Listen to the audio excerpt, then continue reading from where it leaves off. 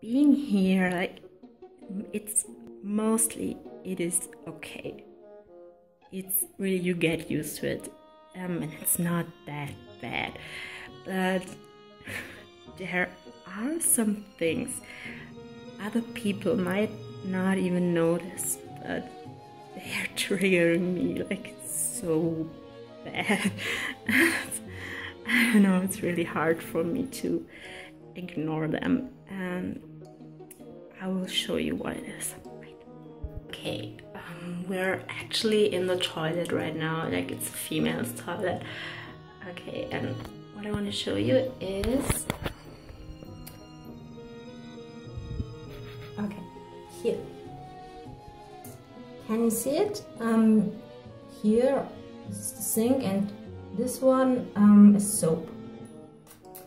And this one is the sanitizer here. See? Sanitizer is here, soap is here. This is the kitchen, and so it's less awkward to be here, I guess. And now let me show you the sink in the kitchen. You can see in the kitchen, the soap is on this side and the sanitizer is on this side. Like, remember? And this is like, it's driving me crazy. Like, why? Why would you put them on different sides of the sink? I don't get it. I just don't get it. Like, every time I use this sink, it's so painful. Okay, can you see this picture? I don't know if you can see it on camera, but it's in our dining room, and this picture has no straight lines at all. All lines are kind of crooked, and I hate this picture because it looks so horrible. And you can see it if you're sitting on one specific dining table, and so I try not to sit there. We have this list.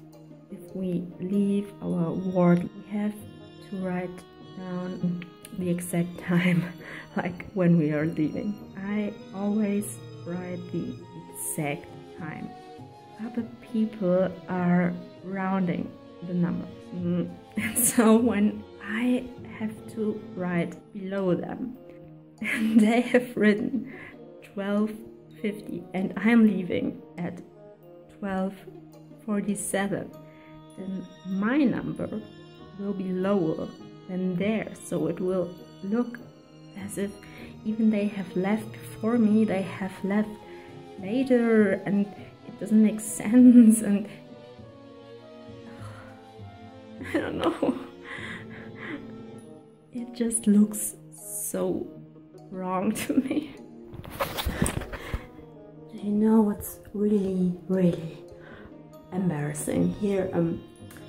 When you're taking too long on the toilet, you know, then some kind of alarm goes off, and then yeah, someone has to check if you are still alive, or I don't know.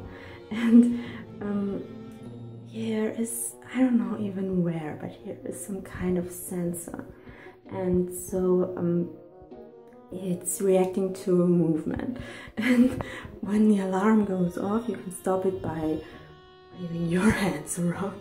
And so to avoid the alarm going off, like when I'm on the toilet, I randomly wiggle my arms around so that I kind of make the sensor feel that I'm still alive. And these are random, pointless things that are driving me mad.